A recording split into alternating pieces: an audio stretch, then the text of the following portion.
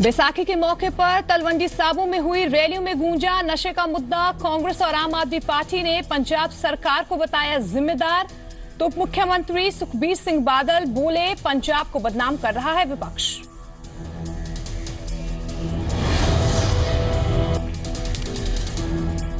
तलवंडी साबो की रैली में गूंजा किसानों का भी मुद्दा। सरदार सुखबीर सिंह बादल ने गिनवाई सरकार की योजनाएं।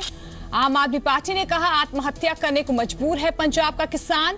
कैप्टन अमरिंदर सिंह बोले, सत्ता में आने के बाद नीलाम नहीं होने दी जाएगी किसानों की जमीन।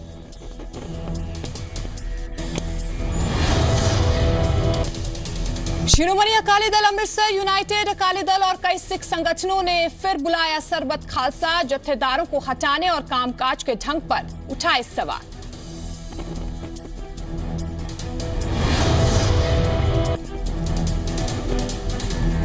बाबा साहेब अंबेडकर के जन्म स्थान मध्य प्रदेश के महू में आज अंबेडकर की 125वीं जयंती के मौके पर प्रधानमंत्री नरेंद्र मोदी की रैली। शुरू होगा ग्रामोदय से भारत उदय अभियान।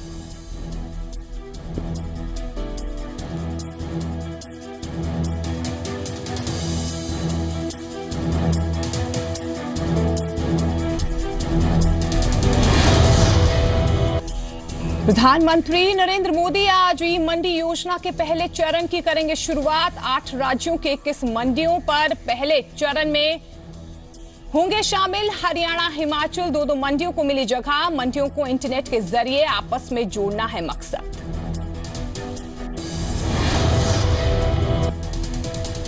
हरियाणा मिशन एकता संघर्ष समिति के प्रदेश अध्यक्ष कांता लड़िया आज डॉक्टर अंबेडकर की मूर्ति के खंडित किए जाने के विरोध में करेंगी मार्च।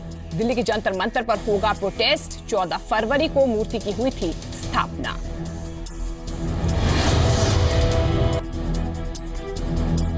चैत्र नवरात्र की अष्टमी आज देवी दुर्गा के 8वें स्वरूप महागौरी का पूजन। अष्टमी पूजने वाले अपना व्रत करेंगे पूरा।